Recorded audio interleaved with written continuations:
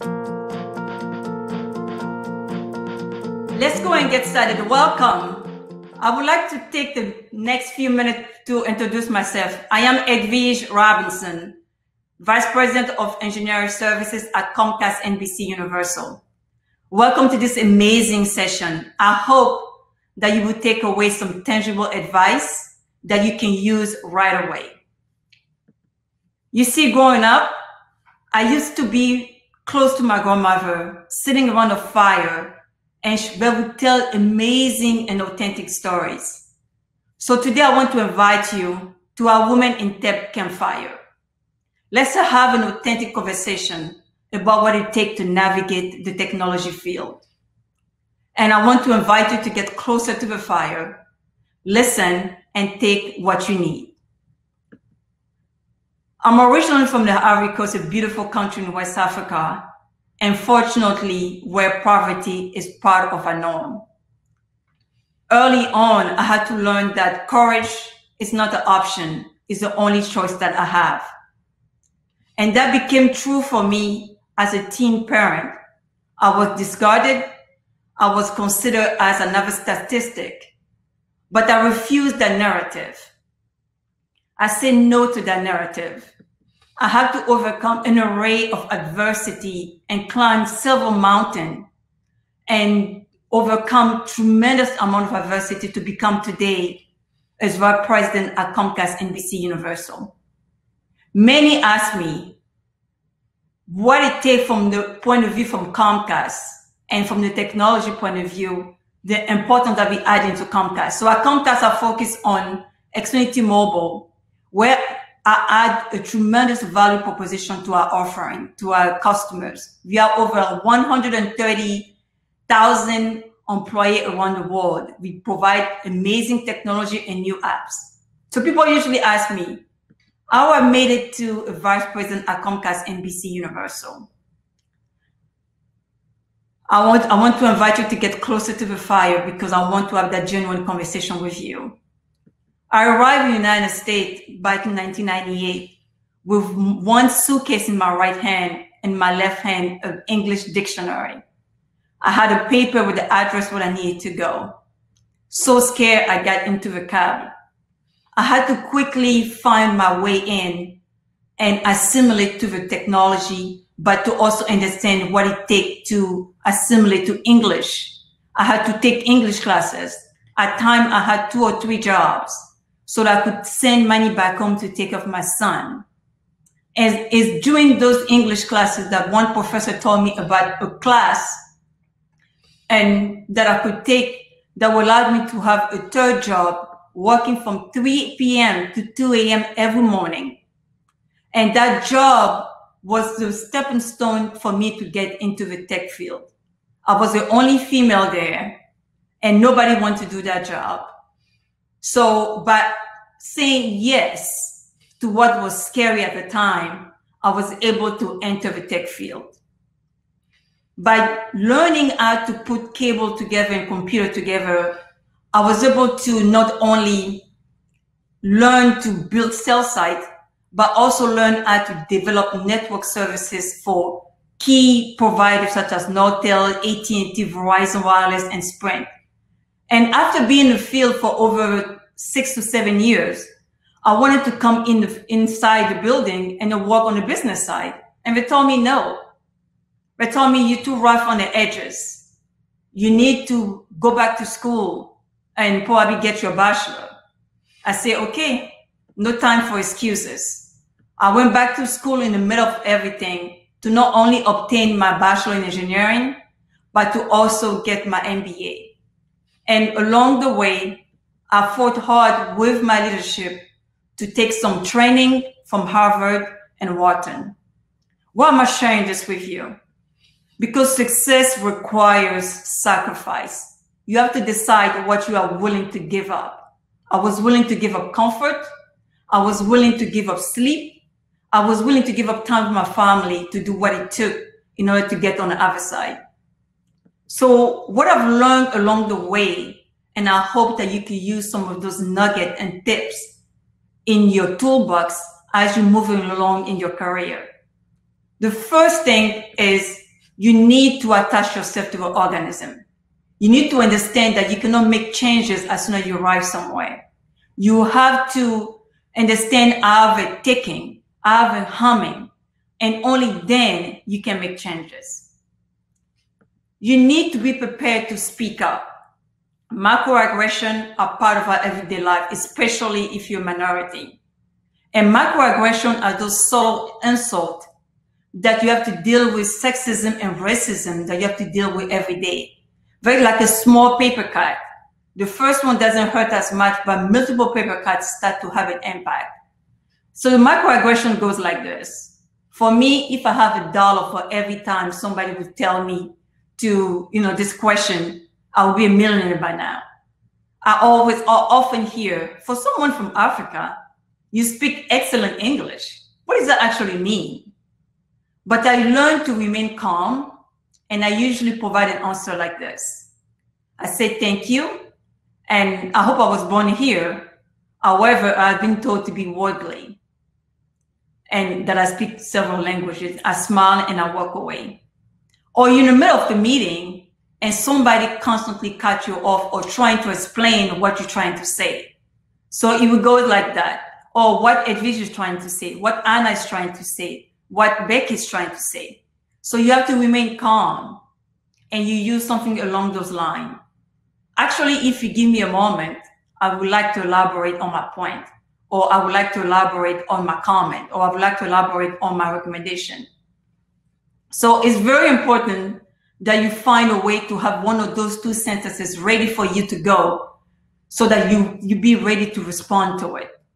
So you don't have to address every single one of them because you have to learn to choose your battle. You need to be ready to the mat, but you have to remember that you are building trust and credibility as you go.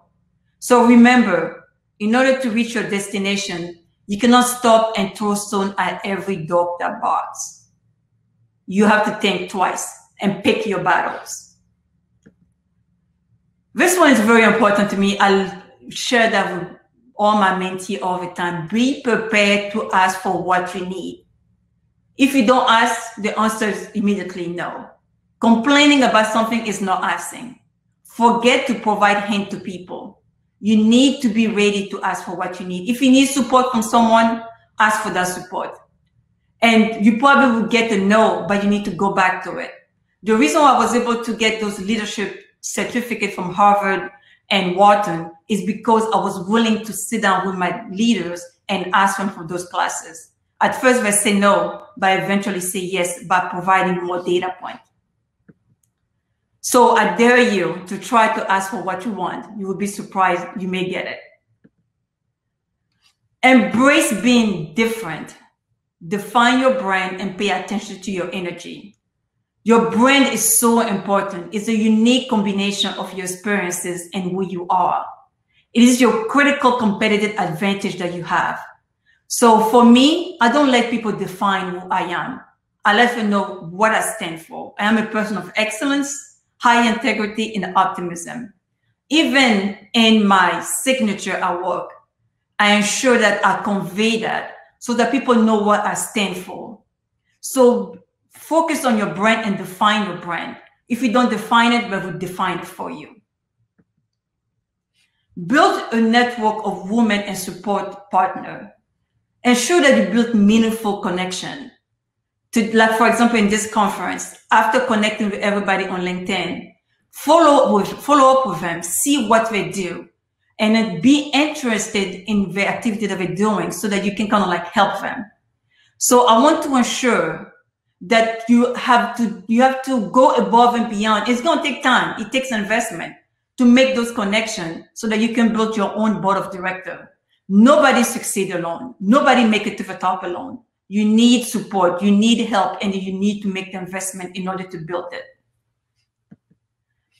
And this one is something as a leader that most of us don't think about, but I learned throughout the year that it's very important to visualize the sequence of the consequences before you make a decision. So before you make a decision, think of how this decision gonna manifest itself in the next 7 days, in the next 7 months, in the next 7 years. So that allows you to think twice before you make decisions. So that information allows you to avoid making tremendous amount of mistake. Finally, I'm very close to this one, which is you need to dream big. Most of us are scared to dream big because as soon as we dream big, we're going to find out the gap between where we are and where we want to go. I love this quote. The greatest danger for most of us is not to aim too high and we miss it, but is to aim too low and we reach it. So I want to invite each one of us to have the courage to aim high, to have the courage to embrace failure because it is part of the learning process, to have the courage to be strong and make up your mind because the going is going to get tough, and make up your mind that you won't give up, and to have the courage to embrace change and reframing. Change to me means growth. Change to me means it's time to pivot. It's time to adapt. So embrace that courage every day. So let's bring everything together. Attach yourself to the organism when you arrive. Be prepared to speak up. Choose your battle wisely. Be prepared to ask for what you need. Embrace being different. Define your brand and pay attention to your energy. More importantly, build a network with other women and success partners. And before you decide something, think of the consequences of it before you do it. And finally, have the courage to aim high. The door of the courage is on the inside. Nobody can open it for you but you. So I wanted to go a little quicker so that I could give you some time to answer some questions. But this is me. I'm a child of God that never gave up. And I believe that courage is like a muscle. The more you act with it, the stronger it becomes. So I invite you to not shy away from courage, to not shy away from key things. And I believe in life, the only courage that we need is the courage to follow a dream. Thank you. Now we'll be ready to take some question and some, I will be able to take some question if you have any. Let me read some of the comment, okay.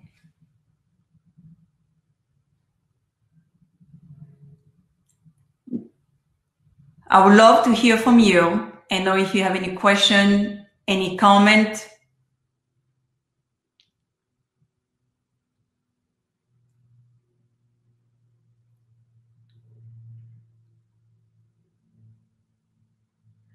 Well, it was a pleasure to talk to you today. And thank you so much for making time. I believe I have for student in college, I got a quick question for student in college. For student in college, one of the main advice I give is to take advantage of the level field that we have today. COVID-19 just leveled the playing field. Everybody is at home. This is an opportunity for you to connect with key people on, not only in here, but on LinkedIn. Try to connect with people on Microsoft. Try to reach out because everybody right now, they're at home. They're at home right now. They're available. You can reach out to them. You can actually set up key conferences in order to talk to them one-on-one. And you will be surprised of the amount of advice and guidance that you would take. Courage is something that you have to, it's not something that you save for a rainy day. It's something that happens daily, that you have to deal with daily. And I'm hoping that if any college student want to talk to me, I'm available. I can put my information here. So if people want to reach out to me and connect with me, they can. Let me make sure I put that here.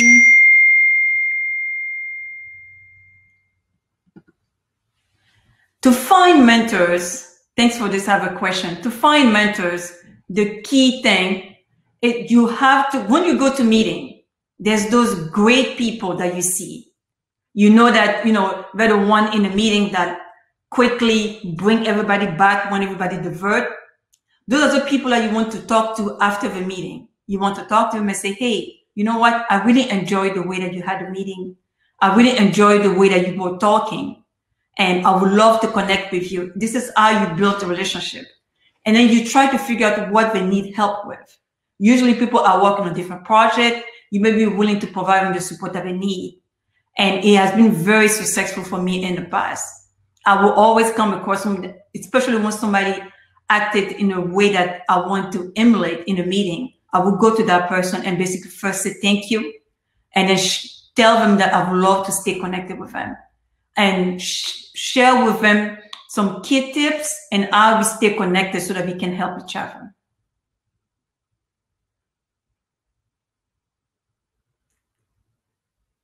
I think we may have a few more minutes.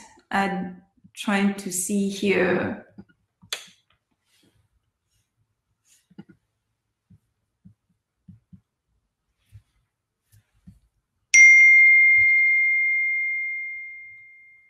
When somebody tells you no, one of the key things is to go back with data. So usually you have to be ready, because people will say no. This is what some people do, where we say no regardless of what's going on. So you have to be ready to share additional data. You have to be trying to understand, what do you need from me in order to make that informed decision? What additional data I need to provide to you so that you can make that decision?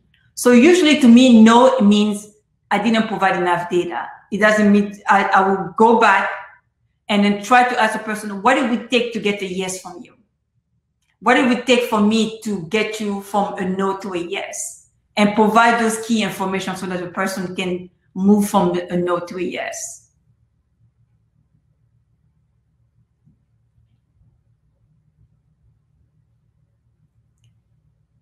I don't know if you... Excellent. So I hope that I was able to answer your question.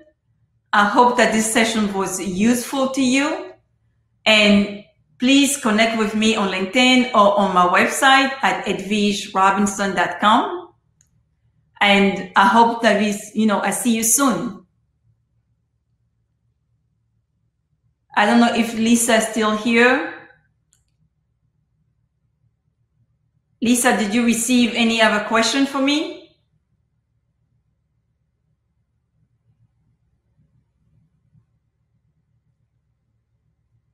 Okay.